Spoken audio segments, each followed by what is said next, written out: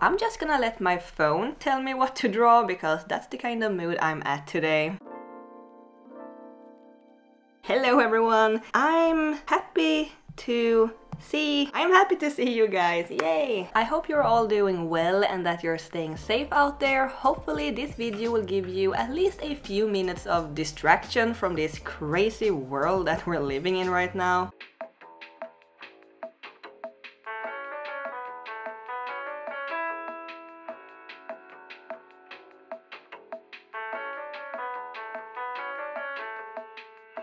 So yeah, I will let the autocomplete or the predictive text on my phone give me some art prompts to create an illustration from, and I got the idea from the Drawfit channel. They did this challenge recently and it just seemed like a lot of fun. I will leave a link to their video in the description box below. I just love their content, they're so funny, so please go check them out, give them some love. Alrighty then, let's see what my phone thinks I should draw. For this round, let's just go with the middle option and see what it will come up with. I should draw a lot of things to make sure it's fun. Okay. To see it, and maybe I should try to get some stuff. It knows me all too well. Boop. I should draw a lot of things to make sure it is fun to see it, and maybe I should try to get some stuff done. I am the master of procrastinating, so I feel a little attacked, to be honest. Let's see what it will come up with if I can pick from all the different options. So I should draw something that would make you happy! Smiley! So I should draw something that would make you happy. That is so sweet. It is a little hard to please everyone, but I think I have some ideas. Let's try another one. Oh, let's see what color I should use. I will use the color in the morning. I will use the color in the morning. I immediately got the idea that I could use the colors that you usually see in the sunset in the morning.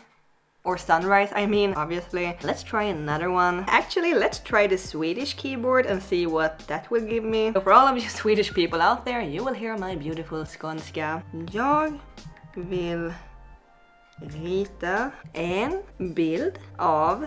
It is either you or me, so I think I will just pick May. I can't draw all of you guys. So the predictive text is I want to draw a picture of me. Well, maybe I can get something more out of this because I have when here. So I want to draw a picture of myself när jag är på väg hem. So we got a little bit more here. I want to draw a picture of myself when I'm on my way home. So yeah, that will be very interesting with the other prompts that we already have. Also, let's see if you can give me some suggestions what art supplies to use. The art supplies I should... Thank you, that was very helpful. The art supplies I should use to make a video of art supplies and supplies. It doesn't make any sense at all. Let's try the best art supply to use for a drawing is awesome! Yay! And fun! Best art supplies to use for a drawing is awesome and fun. I'm pretty happy with how kind the predictive text is to me. There we have it. This was such a long intro. So yeah, we have a few prompts here to follow. As for the illustration itself, I should draw something to make you happy, which is a cat, obviously. What else? And I should draw a lot of things, so multiple cats then. And I also have to draw myself on my way home. So this little scene started to build up in my mind, and I will talk more about it in just a minute, but first I just want to mention the sketch process a little. I did work on the sketch and the line art quite a bit. I really wanted to make a piece that I felt happy with, so I tweaked it a lot and I redrew it a few times. I also relined it with a different brush. I like to use the 6B pencil in ProCreate for both the sketching and the line work.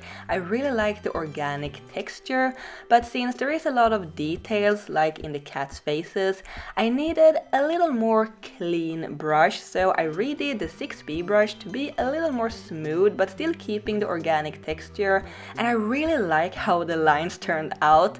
Also the shoes, I am so proud of the shoes. And another prompt was to use awesome and fun art supplies, so why not use my Copic? I have picked out some pastel-y tones, blues and purples, pinks, and some yellowish greens and warm grays inspired by the colors of the morning, which was one of the prompts. So now I think I have all the prompts in there, besides getting things done, but obviously I am still working on that. So I thought that since I am supposed to use the colors of a sunrise, why not draw a sunrise? In this illustration I'm on my way home, and you just have to trust me on that point. In the morning, I imagine that I've been out hiking, or at least walking. I am not really a hiking kind of gal, but I do enjoy long walks in the woods though. I've been out wandering all night in the famous Cat Mountains, also known as Mount Everpurr, where you always can hear this low purr echoing from the thousands and thousands of cats living there. And you have to be there at nighttime because that's when the cats are awake. It is a very beautiful and peaceful place, and there I found a bunch of kitty friends that decided to follow me a bit on the road. I don't know if they want to follow me all the way home because they really love their cat mountain, but they are keeping me company for a little while at least. And I first had this idea that I should only use pinks and purples and blues for the whole illustration. I think a limited color palette can be very interesting and fun to work with. I would have used pinks for the tree crowns and it would look like cherry blossoms, but I kind of trailed off a little from that idea because I didn't want everything to blend together, and to be honest, pink isn't really my favorite color. I probably could have pulled it off with a bit more planning in advance, but I was so eager to get started on this illustration. I had actually planned out a little where I wanted certain colors to be, but I didn't really stick with that, unfortunately. So that is one thing that I could make different to next time, actually plan out a bit better where I want the colors to be. And another thing that I also think I could have done a little differently is to have used a more desaturated green for the trees and the grass. The green that I used is very bright, and I think it contributes to the art feeling a little rainbowy. I should have used a more bluish green, and I tried to tone it down a bit with a blue shading though, which I think worked pretty well. However, a little voice in my head kept saying it is supposed to make you happy, and bright colors are usually very cheerful and pleasing to look at, which was also one of the prompts. Make sure it is fun to see it, to quote the predictive text. And another thing that bothers me a little is that pink colored bush behind the rocks. I was supposed to color some of the bushes in the background the same pink color, but I kind of forgot about that and I just colored them the same blue as the forest in the front of the mountains.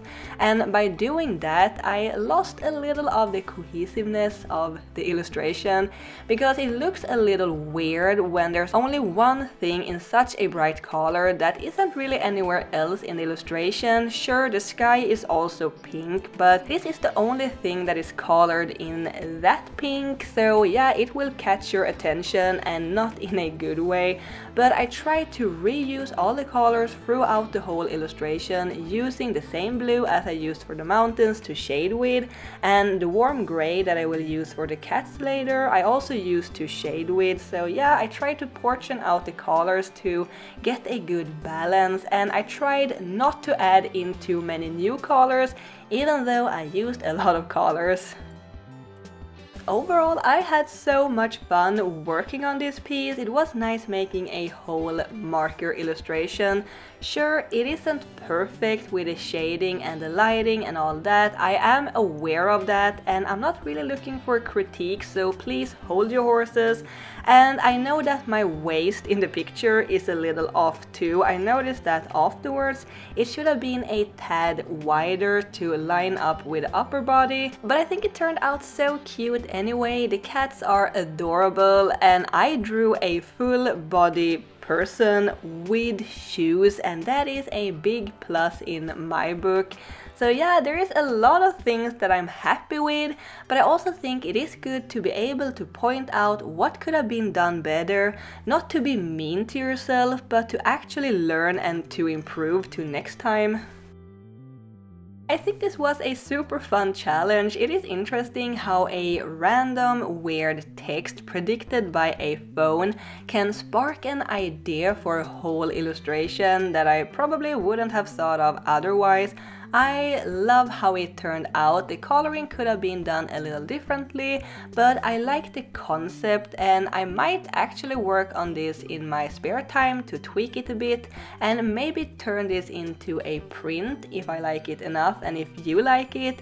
My favorite part is the sky and definitely the cats. I made them all in the same color, like they all belong to a special breed that only lives up in the mountains.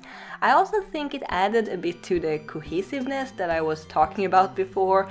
But yeah, I hope you enjoyed this video and this challenge. Let me know what you think. Thank you so much for watching, and don't forget to subscribe to my channel if you haven't already, and I hope I will see you next time. Keep drawing, my happy cats. Bye!